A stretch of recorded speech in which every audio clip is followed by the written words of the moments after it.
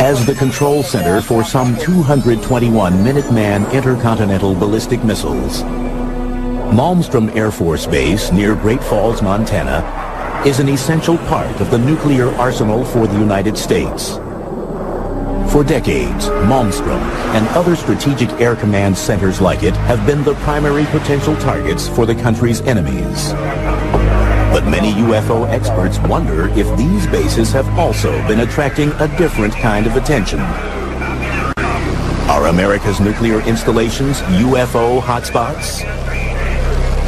One interpretation of UFO activity is that these entities, assuming that they are entities, are interested in our technological development.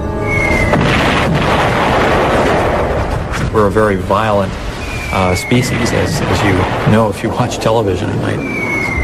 So that alone is a reason that they would have to pay attention to what we're doing. March 16th, 1967. Reports of UFOs at Malmstrom seem to demonstrate an extraterrestrial interest in America's nuclear forces. The way it happened, according to Robert Salas, who was stationed underground in one of the missile complexes, was that he received a phone call from a security guard up on ground level, saying, in effect, that there was a large, red, glowing, disc-shaped object hovering in front of the facility. And the guards were extremely frightened about this, as you can imagine. He kind of laughed and sort of said, you know, back off. The security guard called a second time, saying, even more panicky, that the UFO was now hovering right outside the gate and was very close. They were observing the status board in the launch complex, and they noticed that the missiles started going offline. Clunk, clunk, clunk, clunk, clunk. 10 of the missiles, one at a time, just boom, boom, boom, boom, shut down. The missiles quit functioning. So we were really out of business as a nuclear deterrent at that time. The incident at Malmstrom is neither the first nor the last time that the security of the United States nuclear sites is supposedly compromised by a UFO incursion. This supposed trend in UFO activity is noticed as early as 1952 by Captain Edward Ruppelt, the first chief of Project Blue Book, the Air Force's official investigation of UFO reports. Ruppelt discovers what he calls an ominous correlation between UFO sightings and the locations of the nation's nuclear facilities. If you're in the military and someone is displaying an interest in your strategic capabilities, it's an alarming situation. It raises national security questions. A lot of investigation went on to determine what could happen. The Boeing company that was responsible for some of the equipment was involved. The U.S. government was involved in investigations. The actual reason for so many missiles going down simultaneously was a big puzzle. They found absolutely that an EMP, an electromagnetic pulse, may have fried the electronic workings in the missiles. However, there was no attempt whatsoever to relate the EMP, the pulse, to the presence of a UFO outside. In fact, the presence of the UFO out on the perimeter was dismissed as hearsay. We have no hard evidence that there really were any UFOs there. Nobody got any clear photographs or videos or anything like that. We just have somebody's perception that they went out and they saw a light in the sky. But the source of the EMP, a radiation wave that disturbs the function of electronic equipment, remains undetermined. And the government has never explained why so many missiles malfunctioned at the same time. It's important to bear in mind that these missiles are designed to be independent systems. So if you do something to affect one missile, it won't affect all the other missiles because they're totally separate. So whatever caused this event was able to shut down a whole variety of missiles that were spread around a large geographical area around the launch control complex.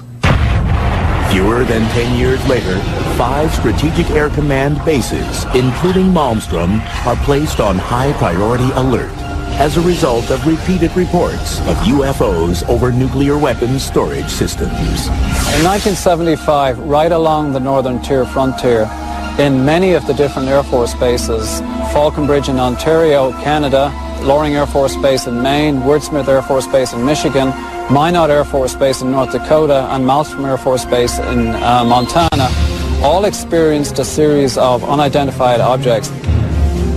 Some of these were explained away as helicopters, some of them were explained away as unidentified aircraft, some of them were called UFOs, but the general theme was that Air Force space was being violated at random by a series of aircraft that should not have been there. At each of the bases, official logs record eyewitness accounts of the UFOs, and they are tracked by radar as well. In each case, the UFO reportedly hovers above the base, specifically the weapons storage area, for up to 40 minutes. All attempts to intercept or positively identify the UFO from the ground or with fighter jets in the air fail. The incursions are brought to the attention of the Commander-in-Chief of NORAD, the North American Air Defense Command. An investigation ensues. The initial thinking behind the unidentified objects over the Air Force bases in the northern tier was thought to be potentially Russians or else some other enemy. The only information we have is that the eyewitnesses described objects that behaved in a very unusual fashion. They glowed red, for example, and it doesn't sound like any technology that the Soviets had at that time.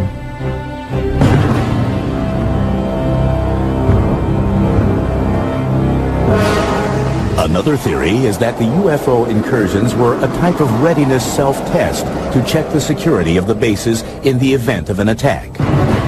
But if it was a test, the bases performed poorly. The Air Force personnel were completely at sea as to what was happening. They were actually calling the law enforcement people in Great Falls, Montana for help because unidentified aircraft were buzzing them in missile-controlled silos. They had no idea what was going on. Aside from acknowledging that unexplained events have occurred at the northern tier bases, the U.S. government remains characteristically silent on the question of whether American nuclear installments are indeed UFO hotspots. To my knowledge, there's no published report explaining what happened. It's simply a mystery. And as far as the government is concerned, it can remain a mystery. According to the Air Force fact sheet on UFOs published in 1996, no evidence has been presented to indicate that further investigation of UFOs by the Air Force or other government agency is warranted. But for some, the base sightings are not quite as open and shut a case as the government would have us believe. We think the reason that the military tend to downplay this whole phenomenon is because the Department of Defense, by definition, needs to defend. And if theoretically there are objects that are able to violate United States airspace with impunity, that sets up a very big question mark about the efficiency and the abilities of the Department of Defense. But they are as bewildered and as puzzled and as intimidated as everybody else is.